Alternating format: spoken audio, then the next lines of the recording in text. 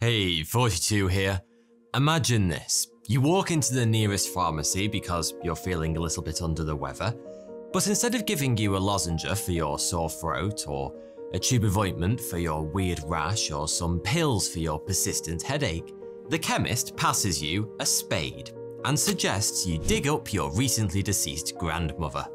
That might not sound like the most obvious prescription under the circumstances. Well, unless your local branch of Boots is run by Jeffrey Dahmer.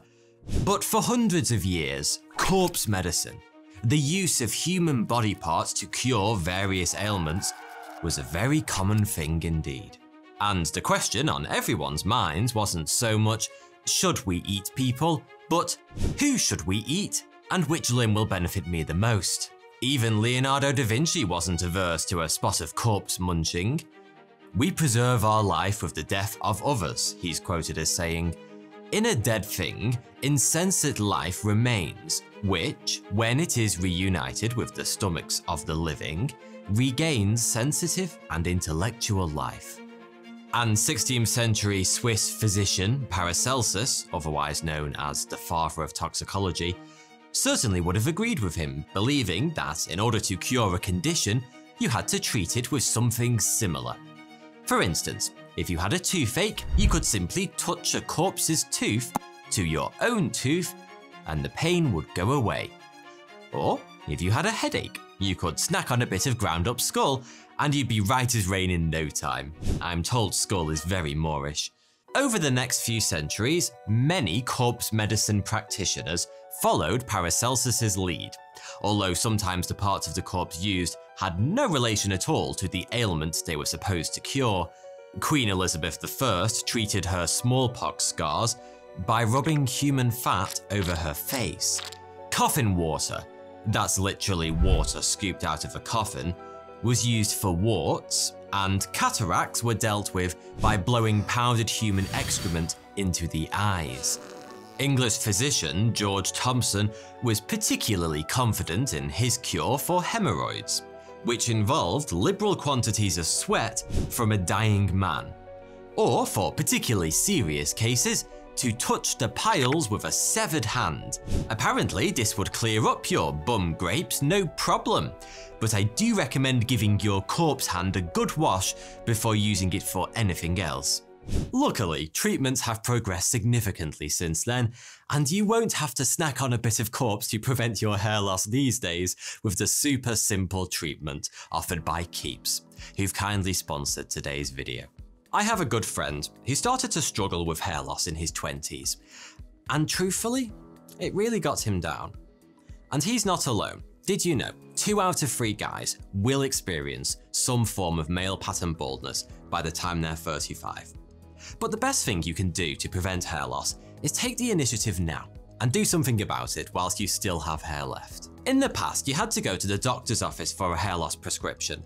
But now, thanks to Keeps, you can visit an online doctor and get the medication you need delivered directly to your door. I really like Keeps because it makes treatment super easy by delivering your hair loss medication every 3 months, so you can say goodbye to awkward doctor visits and waiting in pharmacy checkout lines. If you're like me, you're probably not ready to lose hair just yet.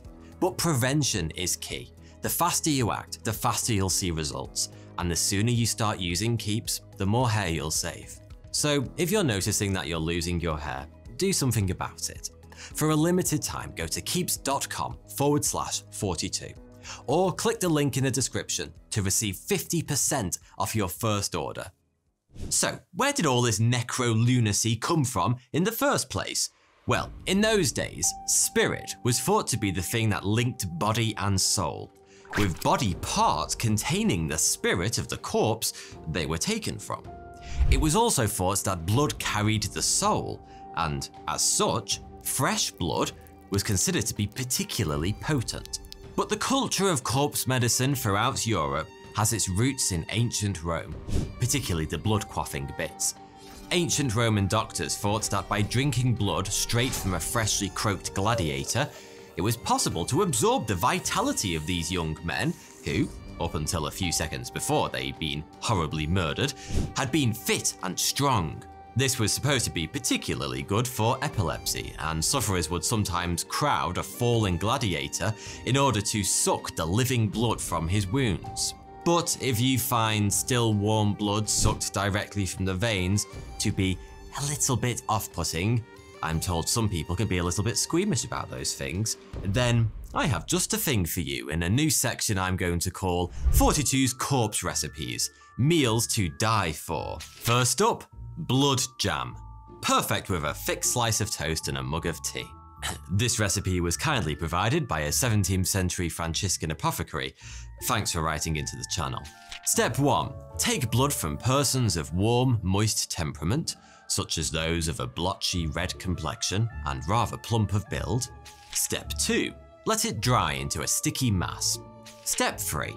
Place it upon a flat, smooth table of soft wood and cut it into thin little slices, allowing its watery part to drip away. When it is no longer dripping, place it on a stove on the same table and stir it to a batter with a knife. Step 4. When it is absolutely dry, place it immediately in a very warm bronze mortar and pound it, forcing it through a sieve of finest silk.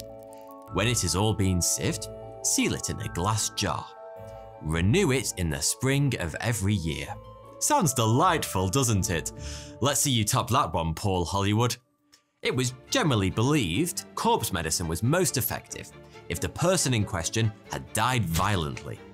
Paracelsus once wrote that after a man was executed, his vital spirits would burst forth from the circumference of the bone. But as most of the poor couldn't afford the prices of the top quality body bits sold in apothecaries, they had to improvise. In the late 19th century, crowds of epileptics would gather at scaffolds during executions, using cups to catch blood from recently decapitated corpses. In an account from the early 16th century, one particularly impatient member of the crowd rushed forward, snatched up a newly headless corpse, then started drinking blood directly from its severed neck as though chugging the world's most gruesome yard of ale. A similar thing happened when Charles I was beheaded for treason. Now, his blood was some serious grade A merchandise. Not only did it come from a person killed by violent means, but in those days, a monarch's touch was thought to cure the swollen lymph nodes caused by tuberculosis. It was a double whammy, a miracle cure-all if ever there was one. And as soon as Charles's head was parted from his shoulders, the crowd surged forward to bathe in his blood. Picture the club scene from the film Blade, only without the vampires and dance music. Apparently, the executioner even made a bit of extra cash on the side by selling blood-soaked sand and locks of the king's hair. Charles I's son, the unimaginatively named Charles II, might well have been tempted to join the blood-spattered crowd given half a chance, because he too was rather partial to a bit of corpse medicine, going so far as to acquire the recipe for distilled powdered skull from physician Jonathan Goddard. Possibly concerned that powdered skull sounded a little macabre, Charles wisely opted to give his new remedy a catchier name: the King's Drops. These drops were hugely popular throughout the 17th and 18th centuries and came to be seen as something of a panacea, apparently curing everything from nervousness to dysentery. It was even believed they could prevent death, if administered at the very moment of death itself. But there's just one small problem with that theory. When Charles II was dying, his doctors began frantically filling him with these drops, not to mention shoving several enemas up his royal backside. And guess what? He died.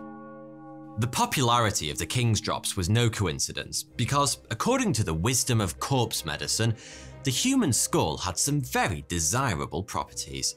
Even the moss that grew on top of it, known as usnea, was potent stuff, with the power to cure nosebleeds in powdered form.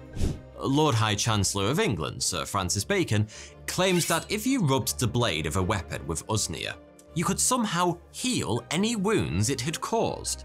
Personally, I think it would just be easier to not cause the wounds in the first place, but each to his own. The stuff inside our skulls was considered pretty useful too. In fact, physician and alchemist John French described a very tasty-sounding brain tincture in 1651's The Art of Distillation. Which leads us to the next installment of everyone's favourite cadaver cookery show, 42's Corpse Recipes. Step 1. Take the brains of a young man that have died a violent death, together with the membranes, arteries, veins, nerves, and all the pith of the back. Step 2. Bruise these in a stone mortar till they become a kind of pap.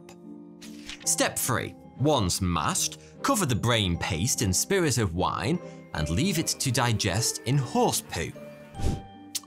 Delicious. One of the most popular ingredients of European corpse medicine was Egyptian mummy, which took the continent by storm. A whole host of different products appeared on the market in a short space of time. Treacle of mummy, balsam of mummy, and its most popular form, mummy powder, otherwise known as mummia. Mummia was available in apothecaries all across the continent and used for all manner of ailments: stomach ulcers, broken bones, blood clots, poisoning, bites, joint pain. In fact, it was so popular that pharmaceutical giant Merck still lists it as a product in their archives, along with some genuine samples. The problem was, mummies were quite tricky to get hold of, especially if you lived a fair old way from Egypt. So, fraudulent mummies made from animals, criminals, or the poor soon became a thriving trade. Some physicians were even forced to create their own. One such process was recorded by German physician Johann Schröder in his 17th century medical tome Pharmacopoeia Medico-Chymica. Which leads us nicely onto our third and final installment of 42's Corpse Recipes, courtesy of Dr. Schröder himself. Step 1. Take the fresh, unspotted cadaver of a red-headed man, because in them the blood is thinner and the flesh more excellent. Make sure he's aged about 24 and has been executed or died a violent death. Step 2. Let the corpse lie one day and night in the sun and moon. But the weather must be good. Step 3. Cut the flesh in pieces and sprinkle it with myrrh and just a little aloe. Then soak it in spirits of wine for several days and hang it up for 6 or 10 hours. Step 4. Soak it again in spirits of wine. Then let the pieces dry in dry air in a shady spot until they're similar to smoked meat and will not stink. Perhaps the most horrifying thing about medicinal cannibalism, however, is the hypocrisy. Well, okay, the whole eating dead human beings bit is probably the most horrifying bit, but then it's definitely the hypocrisy. Europeans of the time saw nothing wrong with munching on a bit of cadaver for their own health benefits, but they were quick to reinforce negative stereotypes of Native Americans by suggesting they practiced cannibalism. Catholics were also criticized by Protestants for their belief in transubstantiation, the idea that the communion bread and wine literally turned into the blood and body of Christ in the mouths of the devout. But considering the popularity of corpse medicine, it's highly likely a fair number of Protestants were nibbling human offcuts of one sort or another to cure their ills, whilst judging their fellow Christians for doing the same thing to the Son of God in the hope of washing away their sins. But according to anthropologist Beth A. Conklin, who studied cannibalism extensively, as one does, including spending time with the Wari, an Amazonian tribe who practiced cannibalism until the 60s, the whole practice of cannibalism is rather more nuanced than you might think. The Wari, for example, practiced two different forms of cannibalism.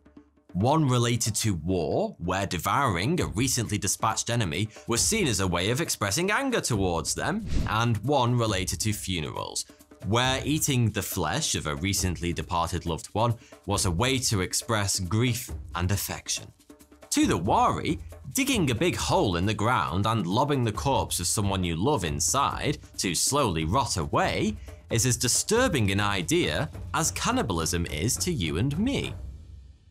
The idea that cannibalism wasn't always as barbaric as you might think is perhaps best represented by the mellified man, a legendary medicinal substance created by literally mummifying a person in honey. What makes the mellified man unique within corpse medicine is that the person would submit themselves to be mellified willingly for the benefit of their community. when they sensed the end was near, they would eat nothing but honey for a month, at which point even their excreta would turn to pure honey. As you can imagine, when you've succeeded in turning yourself into a human bottle of squirty honey, death soon followed. The body would then be placed in a stone coffin full of honey, which, when dug up a few hundred years later, would have turned into hardened candy and would be used to treat wounds and fractures by taking a small amount internally. My, even Winnie the Pooh didn't eat so much honey that he started shitting it. As Europeans started getting slightly more civilized, using things like knives and forks, washing at least once a week, and generally deciding that cadavers weren't the most hygienic things to have around the house, medicinal cannibalism eventually started to go out of fashion. And I'm sure we're all quite glad about that, right? It's easy for us to look back from our cozy vantage point here in the 21st century and label this practice as disgusting, even barbaric. And fair enough, if a friend invited you over to dinner and you found out their Auntie Brenda was on the menu, you'd probably run from the house screaming. But are we really above using parts of dead bodies to cure ourselves, even today? In fact, we aren't even all that picky about making sure the bodies are dead before we start borrowing bits of them. After all, if you've lost a lot of blood, you'll gladly accept a transfusion. And then there's organ transplants, of course, whether it's a heart from a very generous recently deceased donor, or a kidney from one of your living nearest and dearest. This idea doesn't tend to make us queasy at all. Organ trafficking has even become a problem in recent years due to high demand and short supply, and it's estimated that over 10,000 transplanted organs are bought every year, mostly harvested illegally from living people. Between 2001 and 2003, more than 100 kidney transplants were illegally carried out by St. Augustine Hospital in South Africa. In 2005, the kidneys of Chinese prisoners were sold to British patients. And in 2002, a huge operation was uncovered in India involving almost 2,000 illegal transplants from poor and migrant workers, with a value of around $32 million. And although not quite corpse medicine, some of us modern types aren't above dipping a toe in the world of monumentally disgusting treatments like urine therapy, a practice backed by pseudoscience which was first popularized by British naturopath John Armstrong in the 20th century. After reading, "Drink waters out of thine own cistern, and running waters out of thine own well" in the Bible, Armstrong decided this was probably God's way of telling us to drink our own piss. And to this day, some people are known to indulge in a bit of piddle quaffing. Former Prime Minister of India, Morarji Desai, was a long-time advocate of urine therapy and even gave an in-depth interview on the subject on 60 Minutes. Actress Sarah Miles drank her own urine for 3 decades, believing it immunized her against various allergies. And boxer Juan Manuel Marquez was filmed drinking his own urine by HBO during a training session before his fight with Floyd Mayweather. He lost, by the way, so maybe urine doesn't have magical properties after all. Oh, and how could I possibly leave out survival expert Bear Grylls, who quite happily guzzles down his own urine like it's a particularly fine Chateauneuf-du-Pape. So yes, maybe we shouldn't be too judgmental of our ancestors. I mean, if you knew a loved one could be cured of a terrible illness or even saved from death by offering yourself up post-death as an all-you-can-eat buffet, you'd be more than happy to, wouldn't you? I know I would. Well, as long as I'm cooked respectfully, of course, and preferably by a gourmet chef. Eat me medium rare or not at all, that's my motto, and thanks for watching. Thanks again to Keeps for sponsoring this video. Don't forget to try it out using the link below.